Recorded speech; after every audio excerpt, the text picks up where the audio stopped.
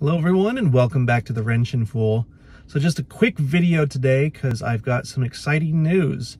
I just happened to notice on Electrify America app and PlugShare app that the charging station in Albany, Oregon is finally getting replaced with new hardware. Yes.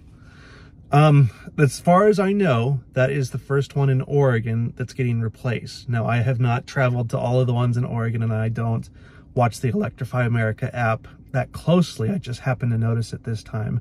So this is the first one in Oregon that I know of that's getting replaced.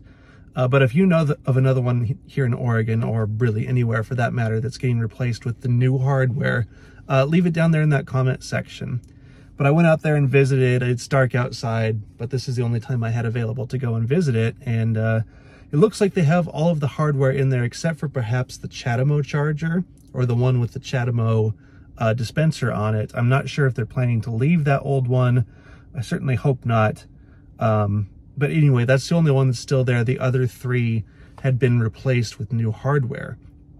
So it's good that they're replacing that one because I basically haven't been able to use that Albany Electrify America since I got the Ioniq 5. The chargers there, I don't remember what exact chargers they were, but the ones that were there, both of the 350 kilowatt chargers just do not work on the Ioniq 5 unless you're getting lower than the maximum charging rate at that time for whatever reason. So you were stuck with using one of the two 150 kilowatt chargers, which one, I don't mind using a 150 kilowatt charger, but I really dislike using the one with the CHAdeMO charger on it. I'd rather leave that open for, you know, someone else that really needs to use that particular charger.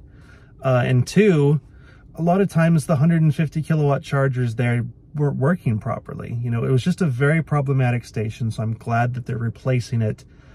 My hope, sort of selfishly, is that they will replace the Springfield and Salem, Oregon charging sites, all that equipment in that order, because, well, for one, those are the ones that I tend to use the most, and two, they're extremely problematic. As far as I'm aware, any of the Electrify America stations that have been installed more than a year ago, they're all problematic. They all need to be replaced, which is unfortunate because ultimately it's either preventing them or significantly slowing them down from expanding their network, which they also need to be doing.